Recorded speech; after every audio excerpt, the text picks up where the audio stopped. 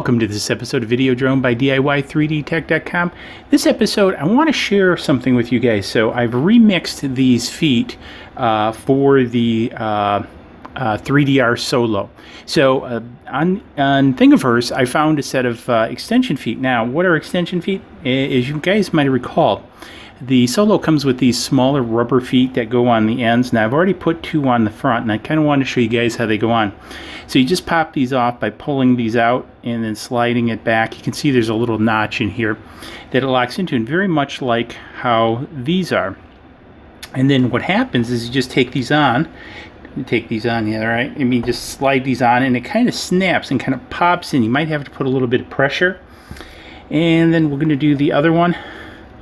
And the same way, just a little bit of pressure and they snap on.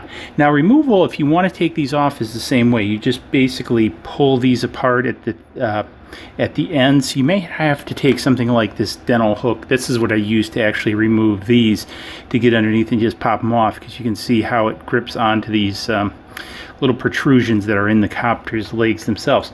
But anyways, once you do that, now what we have is a setup like this, where if I get this all in here, we can actually sit the copter on these legs, and the SJCAM 360 cam or typical other 360 cam that's in this configuration is not going to hit the ground. So the copter sits very nicely on the ground, keeps it up off the ground, and we can now fly the SJCAM 360 on here like this in this orientation. Because as you might recall, I did a video a while ago where I had it turned up.